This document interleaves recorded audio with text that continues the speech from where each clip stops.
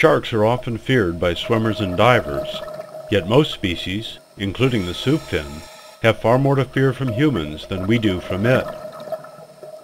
These sharks were fished nearly to extinction, initially for shark fin soup in the Asian market, and later their livers, which provided vitamin A during World War II. Once this vitamin could be synthesized in a laboratory, fishing pressure decreased somewhat, and they are making an apparent comeback in our waters. These soupfins all appear to be female, and many have bite marks on their backs, suggesting they have already mated.